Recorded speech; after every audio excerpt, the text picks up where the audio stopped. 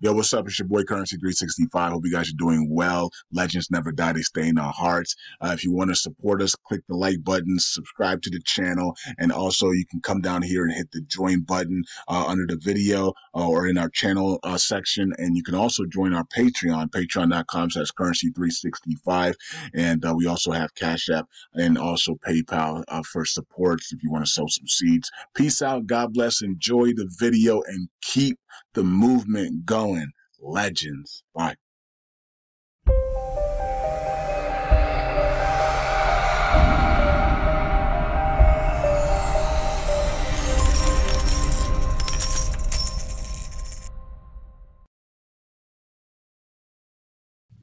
All right. Welcome back to Currency 365 LUNC community, USTC repay community. All right. So LUNC has dropped a zero. And so now we're back to basically $100 gets you 1 million LUNC tokens again. All right. So you didn't take advantage of the cheap prices there in the nines, then it is what it is. But I did tell Patreon that this morning that Apostle talked about Gary Gensler being removed for Crypto Mom. And for a woman, we all know it's Crypto Mom. And I'm hoping it's this week. I'm hoping it's this week coming up, going into to end January, going into February, which everybody believes is going to be a bullish month, and a lot of wealth transfers in the month of February and March, massive wealth transfers in February and March. And it's going to kick off with Shiba Inu auto burns. It's going to kick off with Gary Gensler and the Feds speaking about the coming rate cuts and the easy money that are going to be coming into the markets. Those things right there are going to should be able to kick this thing into gear, and we should see a nice altcoin season here of altcoins doing 10x to 50 to 100x. Anyway, some altcoins will do 10x, some altcoins will do 100x, 50x, 15x, 30x, right? And so we should be in gear. And look, we have you looking at the chart, you see that wave 5 wave 4 is done on LUNC here, and wave 5 is about to begin, and that puts us right in that time period of February and March, right? So to complete, wave 5, going up, we don't know how fast wave 5 is going to go up because it's not really a violent wave unless it's in the climax of a cycle, right? So it could take 2 months to complete wave 5 up to that 0.000605 area. It could take 3 weeks. It could take 1 week. I don't know, right? So, but you see how violent wave 3 is, and wave 5 is not as violent as wave 3, but it can go, but it's definitely not this, right? So, but it is what it is. But it can still be violent, but it is never as violent as 3. And it's usually double of 3, right? So it could be double of 3, but it's usually, most of the time, you'll see it either double 3 or be maybe, sometimes it's only, 10% higher than 3. Like it could just go here, right? To that 3 zeros in the 3 area, right? So, but we have a target of that, 305, 306 area. It could do more than that. It could go to 2 zeros and a 1. Right? We could drop another 0. We could do 2 zeros and a 1 here. All depends on how bullish the markets is. And if Gary Gensler is out for Crypto Mom, then the markets are going to go completely nuts. All right. And that's how ding. That's how, and that's like I told Patreon. If Gary Gensler is out, folks, for Crypto Mom, that's how XRP cases drop fully. Okay, I'm gonna have to do a video on that because that's how the XRP case will be fully dropped, right? In my opinion, is because Crypto Mom just drops the case. This is nonsense. Let's get out of here. You know what I mean? It's not waste taxpayers' money anymore. And also, it's how all the cases are dropped. It's how Do Kwon is able to escape the fat lady, right? So I guess we'll see how that all plays out. Right. But, yeah, isn't that interesting? So if Gary Gensler is removed, I'm hoping he's removed next week. I really am. But that doesn't mean he will be. He could literally be here until summer or all year and just cause complete chaos in the crypto markets. But either way, well, let's pray that Gary Gensler is out of here next week. You know, and the markets absolutely just send, right? And so it'll be a great altcoin season if that happened. All right, so there's your 1, 2, 3, 4, and now we're waiting for wave 5 to come in. We already put in A, B, C, D, E. So we're waiting for wave 5 here, and nice movement here on LUNC. All right, so yeah, so we're up today. We're up 5% today, like we should be. If we're going to be beginning wave 5 here, and let's just see how it plays out, man. Let's see how it plays out. We're up 93% of volume, and we're up 5% of the market cap. So we did hold that 500 million, which is crucial there. And hold that 500 million, bounce back up to that 750, and then see if we can get back to that that billion mark and up to that, maybe 1 to 3 billion mark. Okay, so that's where we are right now. You can see that we keep dropping in circulating supply, which is good. That's a good sign. The more we drop, the more higher, the faster the price goes to the upside. So we just dropped another 2 billion from yesterday's video. We had an 8 there. Now we have a 6. So we just keep dropping and circulating supply. Then, this thing's going to absolutely send. I mean, it's that simple. All right, so let's go here and let's go to Terra Luna, another one that's going to absolutely send. If Gary Gensler is removed for Crypto Mom, this thing is going to $20 quickly, because that means that Do Kwon is going to be Do Kwon and Terra Forms Labs are going to be set free, right? So, and also Coinbase and everybody else will be set free as well, because these are just stupid lawsuits, right?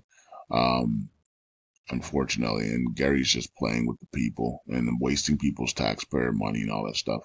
So anyways, 65 cents here, up 8%, rocking. Look at this thing. This thing's rocking, man. Luna 2.0 ready to launch here. And like I said before, my tokens, they don't, my tokens are going to be set free in like 2 weeks. So this thing can, all that information and news can come out in the next 2 weeks. Gary Gensler out for Crypto Mom and the SEC ready to cut rates and all this. Man, this thing is going to freaking launch, and my 2 weeks is going to be up, and I'm going to be sitting there like, oh, snap.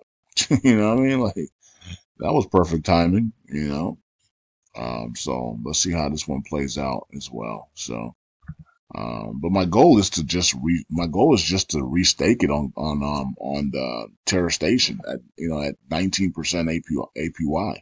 APR, right? But if this thing pumps to $20, I'm going to be like, let me take this out of here and be debt free, and pay off everything I need to pay off, So that's what I'm probably going to do. I'm probably going to do that instead. So let's see what happens over the next 2 weeks here for Luna 2.0 and see if we can skyrocket up in there. USTC helps support burn it all validator. He's burning USTC. Oh, wow. Wow, you burned 16,000? Wow. When do we do that? I'm not sure. Okay. So 16,000. Wow. I know Brad burned 7,000 yesterday. I didn't know that I don't know him. I don't remember when he burned 16,000, but okay. I don't know where he got that from, but maybe he did. Maybe he added his own. I don't know. I have no clue. Maybe he sent some tokens to the burn wallet, or maybe somebody used Brad's burn it all address to send to the burn wallet. Right? So I don't know. Okay. Yeah, maybe they did. I don't know. Maybe they could have done it that way. I don't know. Okay, so 0.02. Okay, 2 cents in the 6. And we called this one this week on Patreon.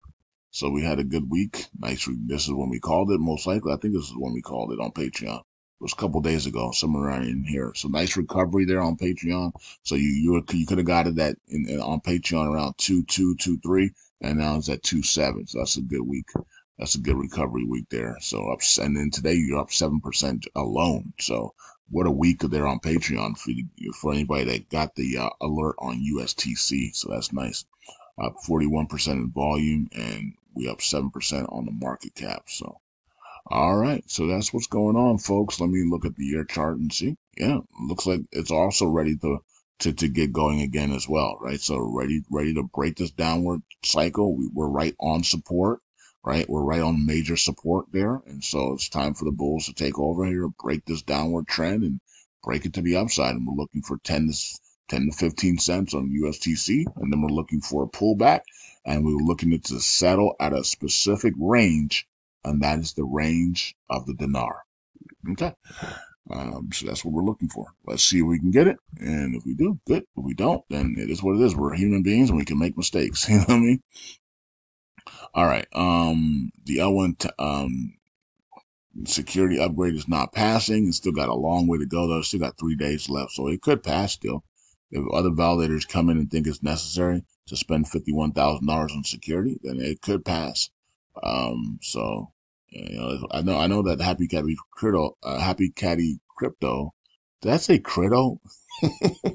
Happy Caddy Crypto voted yes on this. I know that he did that, but a lot of people don't want to spend $51,000 on security, but maybe we need it.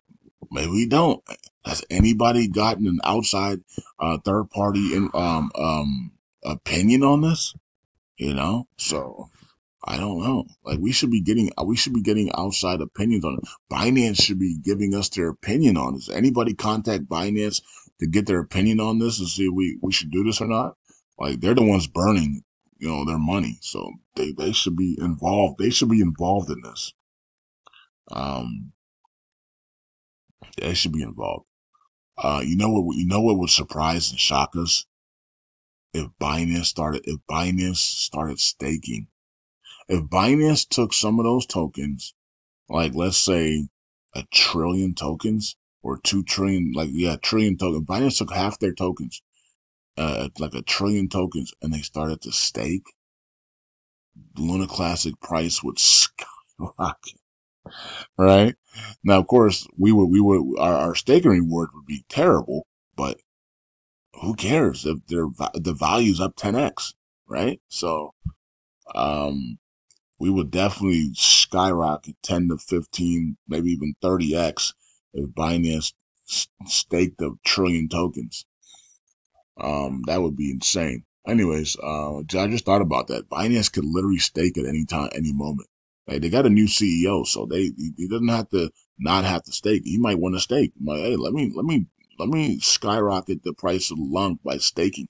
If Binance stakes 1 trillion tokens, LUNC's price gonna skyrocket 10x to 100x.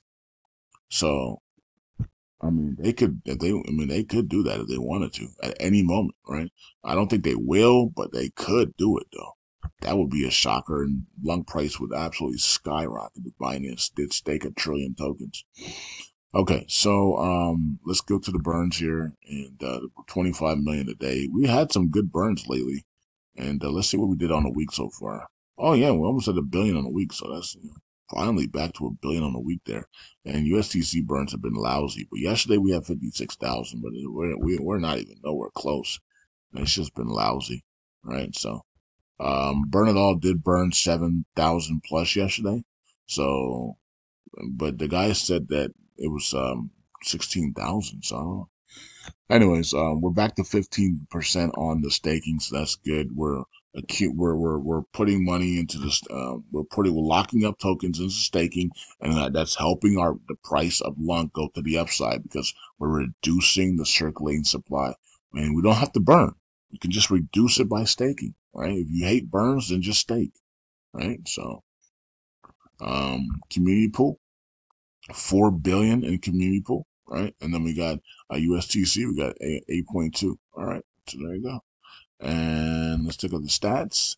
We got 52 million in burns, and we got 449 million came in for staking. So now we're at 15%. Block time is at 6 seconds, and the burn all validator did 7,230. Yeah, I don't know where they got that 16,000 from. I don't know, but yeah, we did 7,230 yesterday. DF LUNC and Terraport V2. Nice job there for these guys burning LUNC tokens and reducing the circulating supply every day. Firefly Capital is up 2.5 billion. It's like people are just moving money around to the same, like the different validators, and pretending that they're going to be different than the other ones that they were staking with. I don't get it. If they're not burning tokens, then they're not going to be different. All they can do is just sit there and collect money, right? So all they collect rewards. I'm not sure why people are just continuing like to redelegate over here, redelegate over there. It's like they're all just gonna collect money unless they're burning tokens. So I don't know. So, just moving from one delegator to one person to another person to another person to another.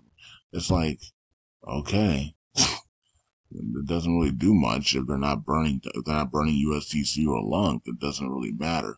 Oh, there's Stake Bin. Stake Bin at number 2, 465 million came in the Stake Bin. Now Stake Bin doesn't burn any tokens, but they're providing a platform that we all use for the LUNC community to get all the information. So that's valuable in itself. And I did say Stake Bin, you need to put some ads on here so we can put some ads down here, put some ads here so you can earn some revenues off of the AdSense, and then you can burn it for LUNC or USTC for the repay, man. I mean, get a Google AdSense account and put ads here, right? So when we click on some, a nice little 5-second ad pop up or whatever, or ads on the side, and you get to generate some income, and you get to what is this? Hold on, let me see. Okay, you get to generate some income, and you get to maybe buy back and burn USTC with it. Okay, so let's go to the validators to wrap up the video, and let's see what's going on. All nodes is back over 151 billion. So all nodes, the giant, all nodes is at the top there, stopping the security. So they got more delegations because they voted no against the security in the 51,000 that we would have to waste from the community pool. So Orion Interstellar Lounge also voted no as well. Interstake 1, Jesus Lord. I don't know. I'm not sure what Jesus Lord voted. Did Jesus Lord vote no or yes on that proposal? I don't know. KuCoin doesn't vote at all. Stakely, and then Happy Catty Crypto voted yes on the proposal. And Lunar Station 88, excuse me, then TCB, that rounds up the top 10, and then the rest of the valid. I see Moon Rabbit is moving up the chain here. I know they're doing a lot of promotions, so they're trying to move up the chain, and people are worried about Ninja Node, Moon Rabbit, and Stakely. These three validators. There's people are doing their investigations, and they're saying, wait a minute, are these people, are being paid by Luna 2.0 to take over the chain and then destroy the chain? I don't know. I don't know if they are or not, folks. It's just going to depend on how we see them vote from now on, right? If they start voting against the things that are clear, good for the chain, then something's up, right? And we can just, all you gotta do is call them out and immediately, right? So I'm not gonna say anything about them. I did say that they're probably gonna block the 1.5% burn tax, which they have the right to do, yeah, like they do have the right to block it. So if they don't like it, right? So I mean, it's a free country, it's decentralization, every man for themselves in DeFi, and it is what it is. If you want something to pass, then you power up. If you want something not to pass, you power up. Either way, if you power up, you're gonna have more power. Okay, so that's what's going on, folks. Vegas is about to hit that 6 billion. Good for him. And the burnout validators in the top 50. And okay. So the rest of the validators, can't forget the rest of the validators down here as well that are trying to power up and get their stuff together as well. and they have taken the journey with the LUNC community to secure the blockchain and to be a validator. So good luck to you guys down here at the bottom, and hopefully you guys can rise up, and hopefully we can see all validators at 100 million, well, not 100 million, but at least 10 billion or more. Can you imagine all of the validators are at 10 billion? Like, no validators under 10 billion. That would be freaking awesome. All right, peace out. God bless. I'll see you guys in the next video. Bye.